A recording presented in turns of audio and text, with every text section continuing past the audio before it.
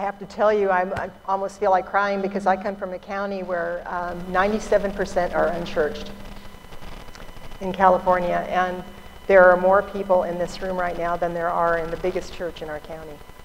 And to hear you all singing is amazing, amazing. So if you want to be a missionary, come to California.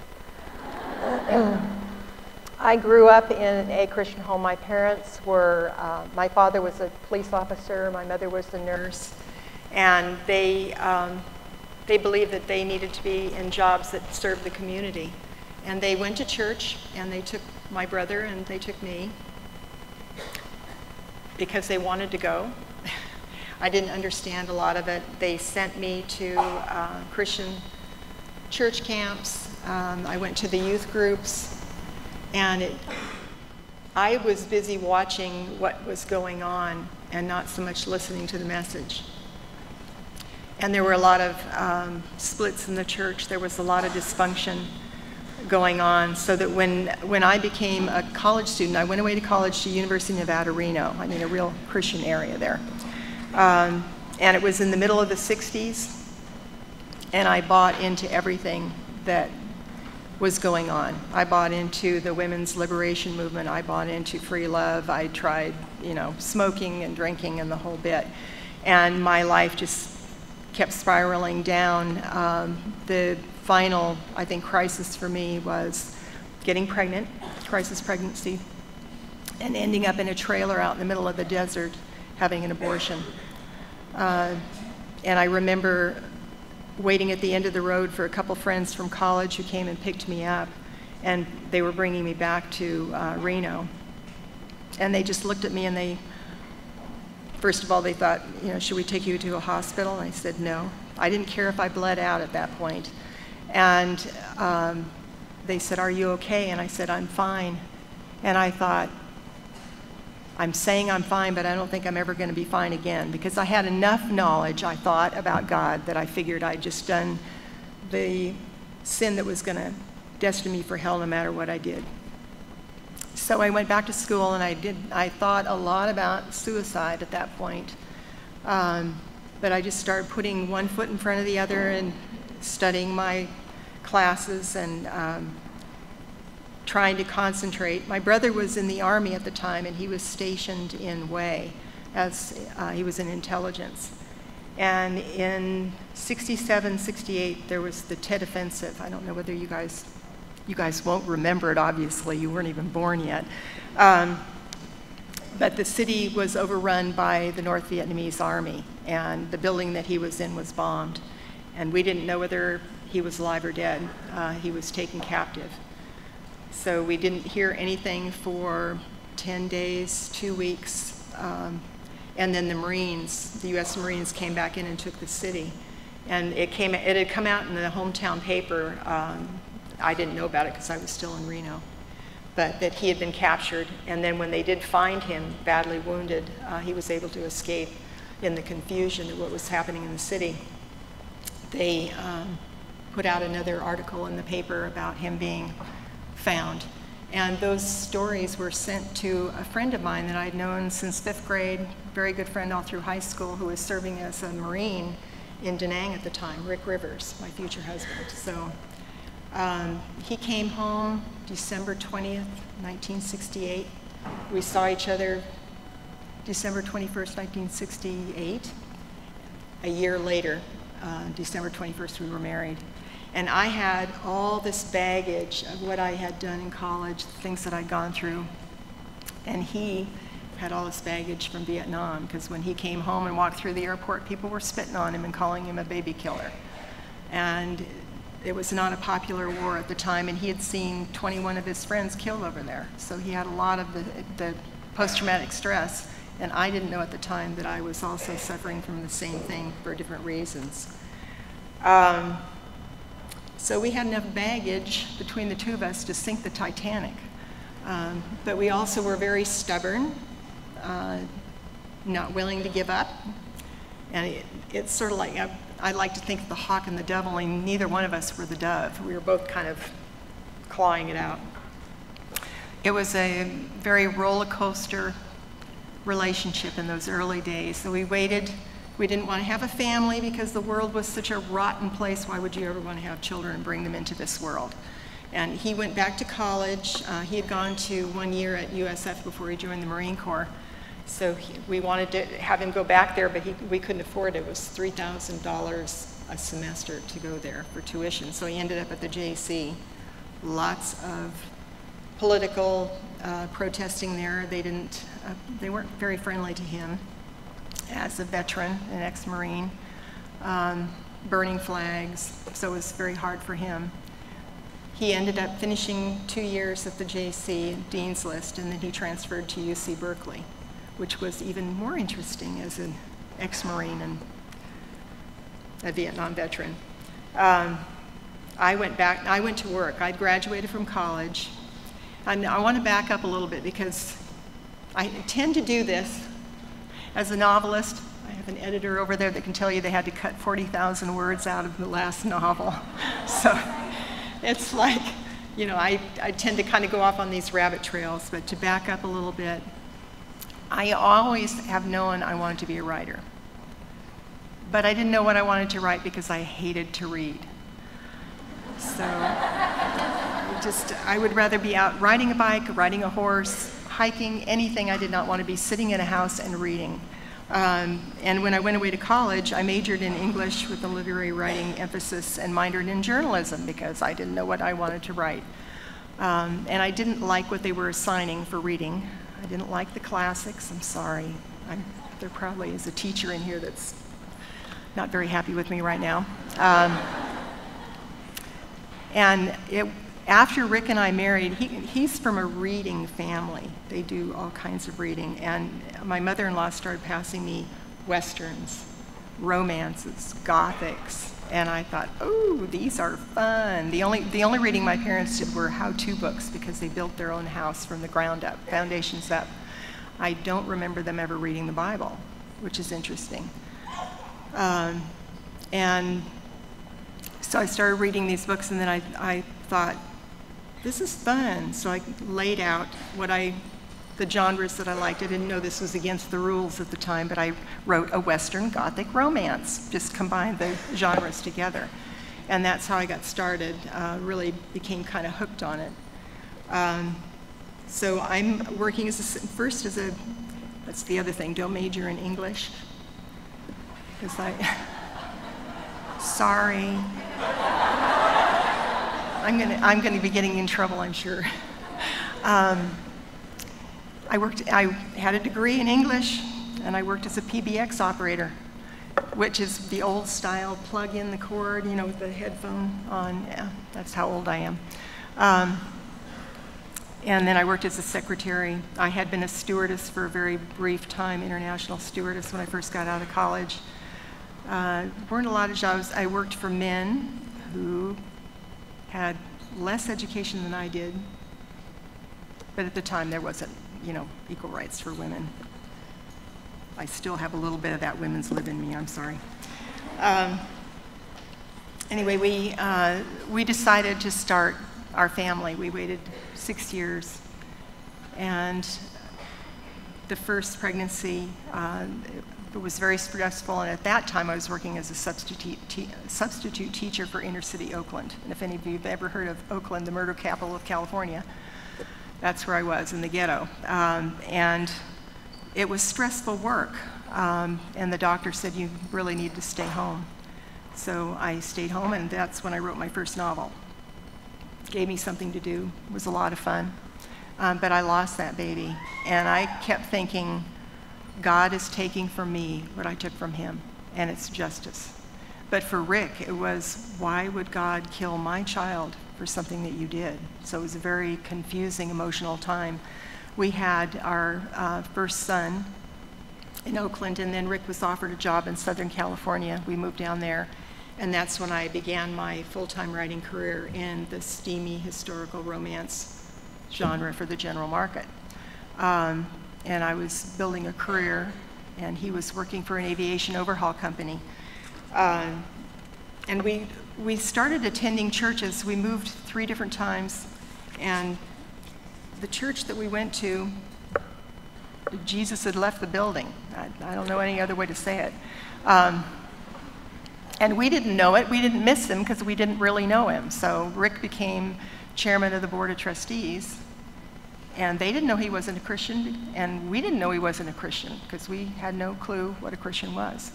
But he saw the inner workings of that church, and it impacted him greatly, so that eventually, I'll get to that later.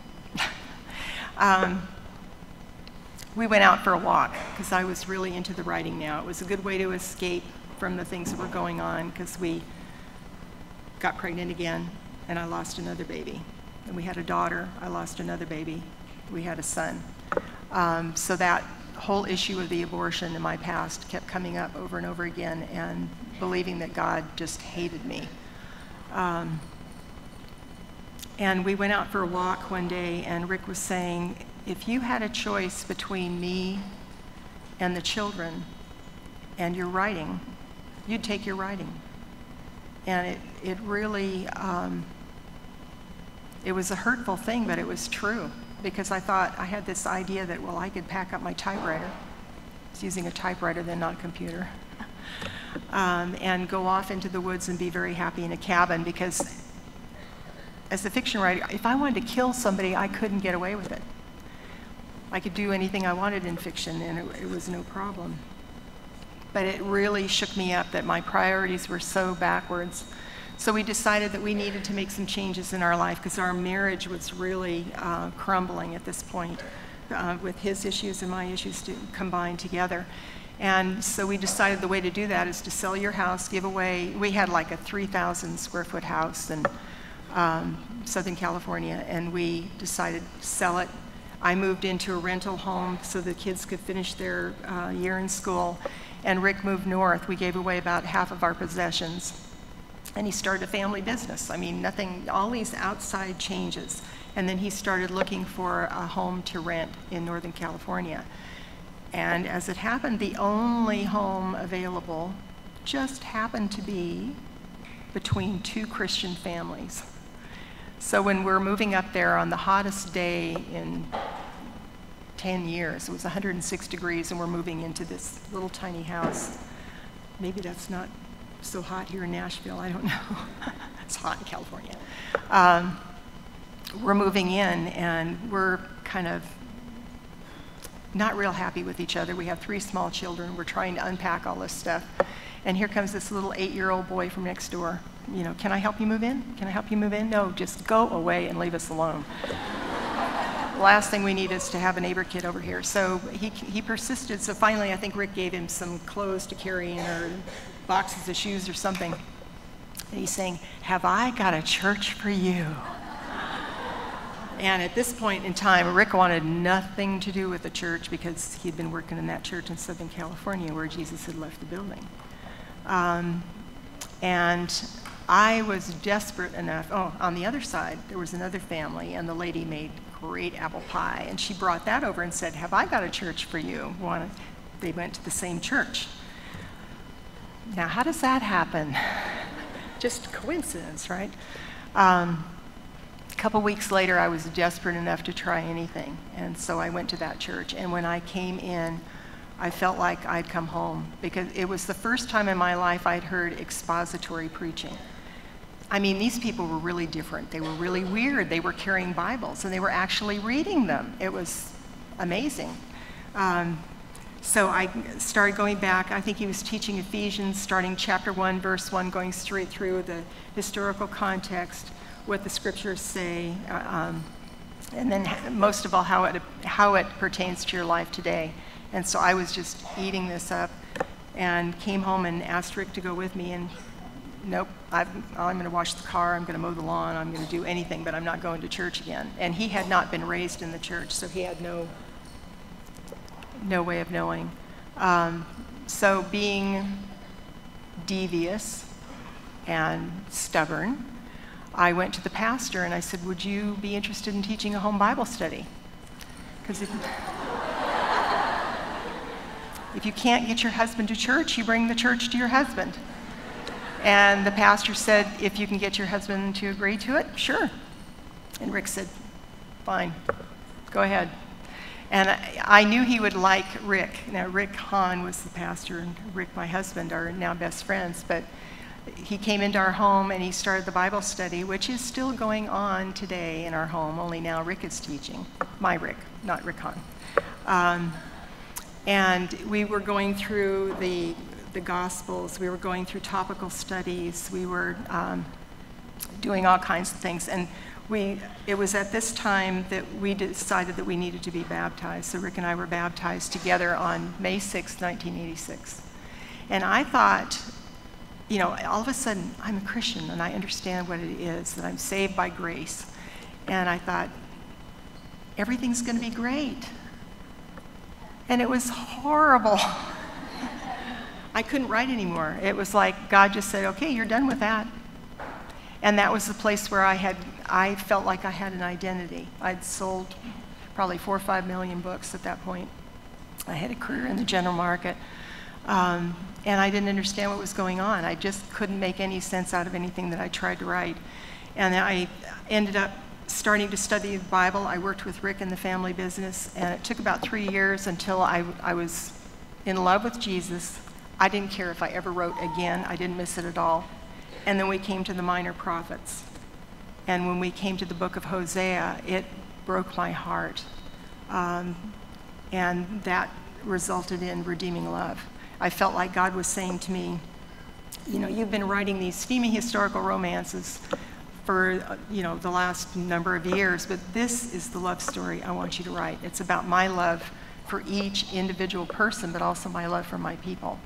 And it was probably the most incredible year I've had as a writer, because I felt like Jesus was just sitting right there telling me his story and telling me how much he loved me. And after that, I thought, well, I guess that's it. You know, one book, and I'm kind of making a statement of faith because I was getting letters from people, why aren't you writing anymore?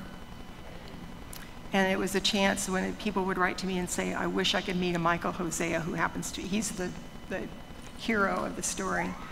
And he's really, and like Jesus, he loves Angel, the prostitute, like Jesus loves each one of us.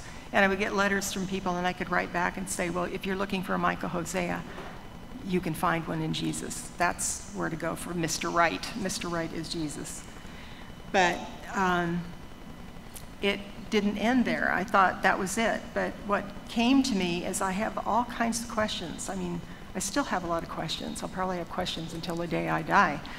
And God was kind of leading me to take those questions to him and use the different, you know, create characters that voice all the different opinions about those particular questions. And the first one I had was, how do I share my faith with unsaved family and friends who don't want to hear about Jesus and only use his name in a curse, and they would not pick up the Bible? And what I learned, and out of that question came a voice in the wind and a character called Hadassah. And what I learned is it's not what you say, it's how you live, because people are watching you, especially in Sonoma County when there are only 3% of us. They watch how we live. And then there is a time when the question will arise and they'll ask you, why do you believe what you believe? I had other questions like, how do you deal with anger? How many times do you forgive people that have hurt you? And each of the books that I've done, I don't know how much time I've used up. I don't want to use all of your class time up. Each of the books has been started with a question that I have in my own faith walk. And then I go to Scripture and I create the story. And in the process, I'm receiving the answer from God. And I'm learning a lot. And sometimes it's very painful. The hardest book I ever had to write, I did the trilogy, the Mark of the Lion trilogy, and then I did a book called The Scarlet Thread, which had to do with sovereignty, because I think Christians tend to throw around a lot of big words. What does sovereignty mean? What does justification mean? What does all this stuff mean? Ended up going on a journey on the Oregon Trail with 3 other women from the church, and what I was seeing was the question has always been there from the beginning of time of who's in control of my life. Am I going to be in control, or is God going to be in control? And when I had turned my life over to Christ, I could look back from the time I was a child, and I could see how he was always there. And there were people in my life that impacted me and really brought me to the Lord, and were guiding me there.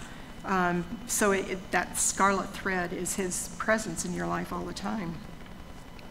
But the story that kept coming was God kind of nudging me to write about my abortion experience, and I didn't want to go there. I'd go out for a long walk and just say, you've forgiven me. Why do you keep pestering me about this? Why do you keep bringing this up? And I argued and argued. And then one day, one of my children came home from Christian school and said, every woman who ever had an abortion should be executed for murder. And I felt like I'd just been stabbed in the heart. And I thought, is that what you're learning in the Christian school? Because I don't think that's Jesus' attitude. I think it has to do with grace, when he's forgiven us and he restores your life. And then I went to my mother and I said, I think I'm going to need to write a book about abortion. I think that's what God is leading me to write about. And I thought it had to do with forgiveness. And she's sitting there and she's saying, well, I have something to tell you. She had tuberculosis before she married my dad, and when I was about 3 years old, she reactivated and was sick again, and she was pregnant. And the doctors and my father felt that she would not survive the pregnancy, so they took her in for a late-term abortion. And she was crying when she told me, and she said, you would have had a younger brother. And I'm looking at her and I'm thinking, this is like 40 years later. And she's still dealing with it. She's still crying. And it explained a lot of different dynamics of things that happened over the years. And I thought, okay, I need to write it. But then I needed to sit down with each one of my children. My husband said, you need to be warned that they may not feel the same about you when you tell them what you went through and what you did. And I thought, well, that's true, but I still have to speak the truth. And I sat down with each one of them and told them my story, and it changed some of their feelings about things. And it also, they said, go for it, write the story. Rick was really concerned because he was more afraid about what the Christian community would do to me.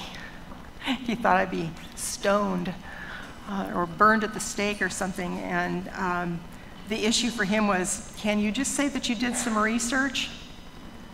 And I said, but if people ask, I have to be able to state the truth. So I have to be able to go public. And as it turned out, when the Atonement Child came out, Tyndale sent a copy right away. I was off speaking somewhere, and Rick got it, and he read it for the first time. He's always edited every book I've ever done. He did not edit that one. He didn't read that one until after it was printed. And he told me, he said, you need to go public, and I'm behind you 100%. So that cleared the way. But I'm not going to go through every book I've written. I know that would drive you all crazy. But what I want to say to you is life is hard.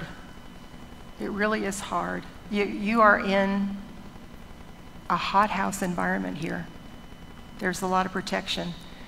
The world is full of lies. It's full of temptations.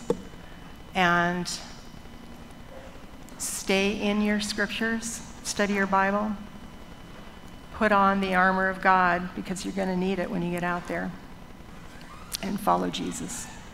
Just keep following Jesus. And thanks for listening.